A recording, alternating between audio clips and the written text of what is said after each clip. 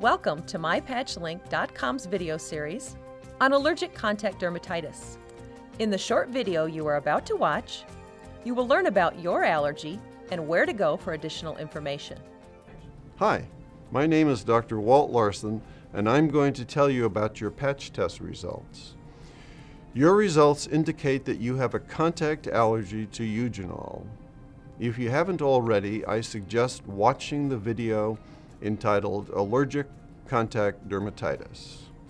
Simply put though, having allergic contact dermatitis means that your immune system has started to react to a particular substance, and this may cause your skin to break out whenever it comes into contact with objects that release Eugenol. The typical symptoms of the reaction may include severe itching, redness, swelling, flaking, and peeling. Some patients may experience fluid-filled blisters, also called vesicles. What is this substance? Eugenol is found in perfumes, flavorings, oils, antiseptics, and anesthetics. It is also used in formulating insect repellents and biocides, and also in the manufacturing of stabilizers for plastics and rubbers. The smell in a dentist's office is also due to Eugenol. So think about products that contain fragrances such as colognes, baby powders, and candles. They may contain Eugenol. Additionally, items such as lawn and garden sprays and insect killers and repellents may also contain this substance as well. How do you avoid it? To avoid Eugenol, only use products that do not list it on the label or material safety data sheet.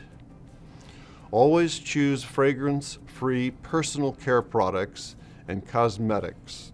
Avoid unscented products, since these may contain a masking fragrance related to Eugenol. Be sure to tell your health care provider, dentist, veterinarian, and hairdresser that you are allergic to Eugenol. Also, if you need to work with a product that contains Eugenol, wear protective gloves. Gloves made of natural or synthetic rubber or vinyl are good. Although you have been diagnosed with a contact allergy to Eugenol, it is important to remember that it is manageable. Thank you, and I wish you success in managing your allergy. As with all medical conditions, if you believe you are suffering from allergic contact dermatitis, please contact your healthcare provider. Additional resources and information are available to you at mypatchlink.com/resources.